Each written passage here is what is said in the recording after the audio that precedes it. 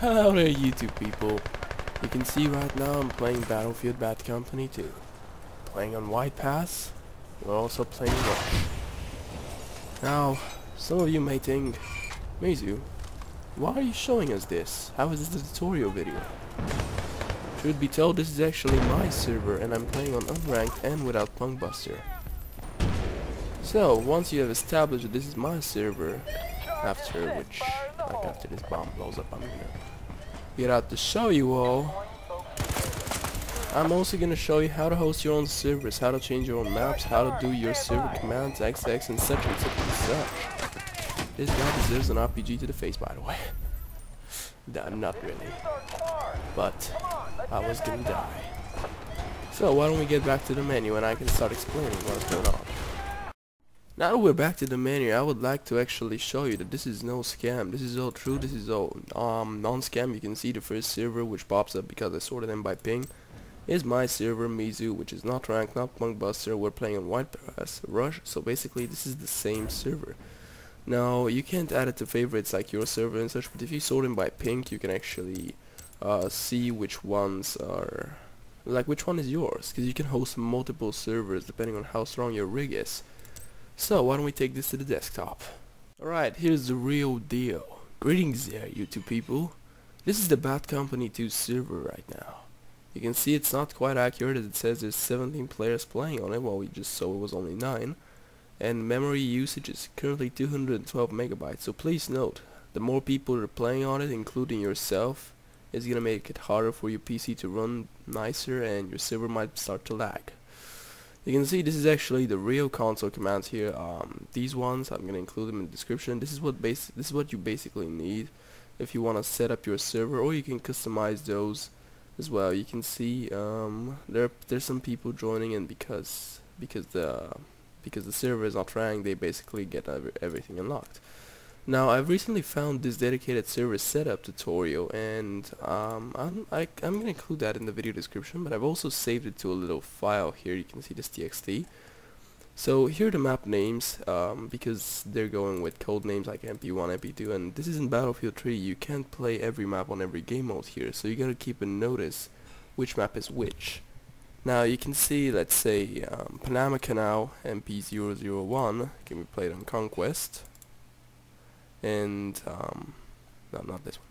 This is Conquest, and you can see it's not in Rush, but it's in Squad Rush, and it's not in Squad Deathmatch either. So keep a notice, you can't actually play every map on every game mode, so you need to remember which ones are which. I'm gonna include this little thing here in the description. So let's first get started. When we go to the Bat Company 2 folder, you can see that. Hold on. Okay, I'm gonna have to close the server, sadly for those little fellas there. The server is gonna have to go down. Alright, so this is basically the Bat Company 2 folder. You can see there's the StartServer.bat, which is also included in the RAR I previously included in my previous video. That's a lot of previous's, but I'm gonna include it in this video as well. And if you click on right click and edit, you're gonna see these are some commands here that you need to know. First thing, you should leave this here, this whole line, just like that. Don't customize anything because it's gonna screw your server up. Map pack 2 enabled, okay, it is enabled. And the port, this has to be port forwarded if you want to be able to host. So like I mentioned in previous videos, I can't actually port forward. I'm running on a DSL direct cable connection, so I can't really access my IP, and I can't really show you how to do it. But look up another tutorial, port forward this. This must be ported if you want to be a host. Now, timestamp log names, this is basically if your server is running, you can see who's joining, who's leaving and such. Yeah, leave that on. Region OC, this doesn't seem to do anything. Region OC, this means Oceania. Okay, whatever, it means something basically. Heartbeat interval, this is between how many milliseconds should the server send information back to the dedicated server. So if you want to customize all that, that's pretty cool and dandy, but my advice is don't do it. Now you can see there's a lot of folders here. You probably don't know what to do here, but the things you need to know are in instance. This is actually your server files right now. You can see the server options.ini, and once you customize this, always leave the options. By the way, if you remove this, the server is not going to read it properly. Let's name it MDG tutorial for the purpose of this video. Up until now it's been Mizu, and you can see the port is still the same. It's in port forwarded. This is the remote admin port. I recommend you set this to your own port, which not exactly, I can't exactly explain that, just leave it at that. Remote admin password, I'm not yet sure how you can log in, and you know, when you log in you can change maps and such. Once I find a way to do it, I'm gonna include in the video description.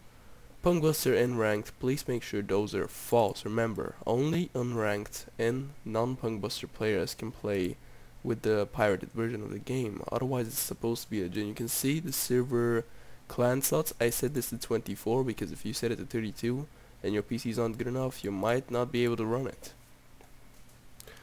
You can also see there are a lot of other stuff here, but you don't really need those. For the sake of this tutorial, like I said, I'm going to save this. Now, some things you might want to know is, this actually I customized it. When you right click and go to properties, it's usually going to have read-only enabled. Now you want to disable that, because once you enable it, you can't actually save this. And, hold on, let me just remove that. You can't really save it. You see, just save. However, if I click on properties, read-only, okay. And now if I do something in it like so, I want to save it, okay, that's cool. But if I want to close it, it's gonna tell me save, and then it's gonna open a whole new list because you can't save it. Basically, it's a read-only, so you can only make copies of it. Ban list, this is pretty much self-explanatory. You can make those people banned or whatever not, and you can see permanent bans. This is GUI ID. You can actually see it in the console, I believe. However, right here is just an example. Banned for not being good sport and such. These are the messages you can give them while you ban. So let's say you wanted to ban something, and then the next day you host again, he wants to join, you can say, oh, sorry, you're banned for not being a good sport, man. You were using RPG to the face just like me in the video 10 seconds ago. And yeah, or you can just, you know, ban this guy and say cool off for a bit please, and then you can unban him later, because you can also set seconds ban. Alright, so these are the IDs, remember. Alright, reserve slot list. Right here you can see, I actually forgot to change this, hold on. Okay, there we go. Now, first up, I would like to reserve a slot for myself, which means that if the server is full and I want to join, one random player, I believe the last joiner will get kicked, and I can join in. It's a bit selfish, I know, but I host the server, so I make the rules. Now these two, you don't really want to touch with these.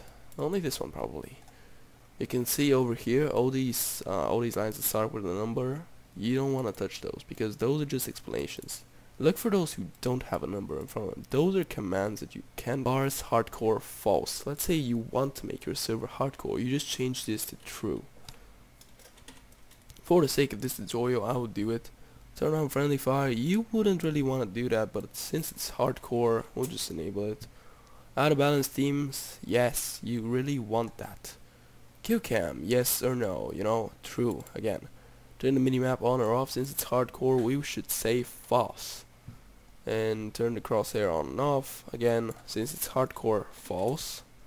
Turn 3D spotting, it's hardcore, so false. No wait, it is true, and the minimap spotting is false on hardcore, okay. So, this is basically gonna read the, when you start the server, it's gonna read firstly this, and then all this stuff. So when we go back to this text document, you can see, hold on, let me just reposition those. Okay, so let's say you want to play on Rush. Okay, you're gonna include this as a first Rush, like so. And then let's see which servers are capable of running Rush. Well, it appears that MP002, which is Valparaiso, one of my favorite maps, is capable of doing it.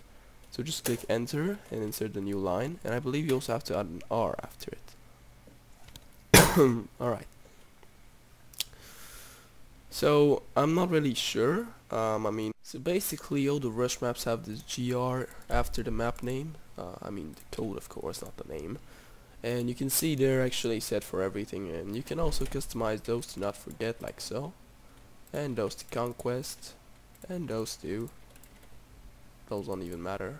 I just made a mistake there, but whatever. And you can see the squad deathmatch is SDM, the squad rush is SR, and this is GR. I believe it's global rush because it's the full map.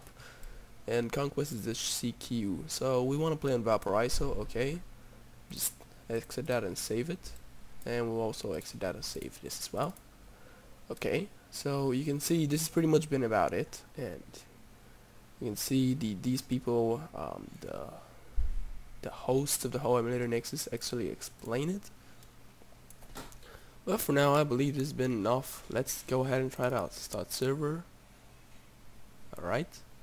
And you can see here's the server. Oh, the server name is MDG tutorial, internal port, and all that. Now it's gonna load everything up like I told it to.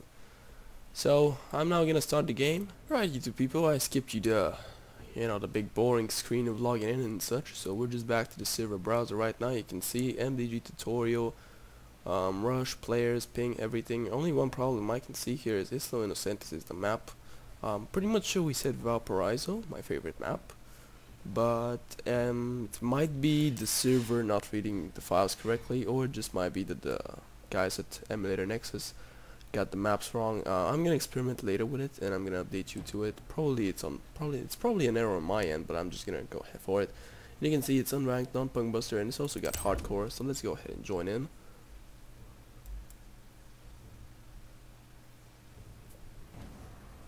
Greetings there, YouTube people. I took the liberty of restarting a server, not changing any other settings, and it appears that the map is still Isla Innocentis, which means that the map names actually got it wrong. I'm gonna try to investigate this and give you the correct names for every map, but until then it might take a couple of days. So right now we're loading Isla Innocentis on Rush, Hardcore, Unranked, and Non-Punk Buster. So as you can see, it might take a while because my computer is not really the fastest of them, and yeah. Also you can see these settings over here exactly as we set them, no crosshair, no mini-map and such. And I'm just gonna enter the battle. It appears that 2 more people have joined the server, and it's hardcore, alright. So, yeah. Right now we're playing on my server, and believe me, unranked and non-punk buster servers appear to be quite popular these days. At least in my speculations. So far, I can see that guy going on there.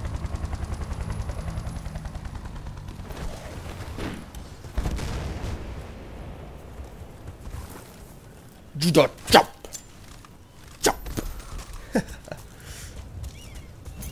Alright, well, it's been pretty much about it. I'm gonna leave the server for about an hour or so people can still enjoy it, because, yeah, it's pretty much about it. So, let's take it back to the desktop. Alright, now we're back to the desktop. I would really like to appreciate any like, comment, favorite and such for this video, because it's been a bit of bother for me making all these videos before, but now that I got some spare time, it's cool and all. And I hope you guys actually enjoyed this tutorial, because you're gonna be able to host your own servers and play in ranked and with more pirated people, I guess. So I'm really glad I could help a lot of people out. If we go back to the Bad Company 2 folder, by the way, you can see one more thing I wanted to mention is you can actually play on your own server even if Punk Buster is enabled and it's ranked and such, the 2 forbidden rules of this game. You can play on it with lots of other people who actually own the game and use this emulator. And in general you can play on a couple of Punk Buster and ranked servers. At least in my speculations, it's all about random, and it sometimes kicks you and sometimes not. I don't know.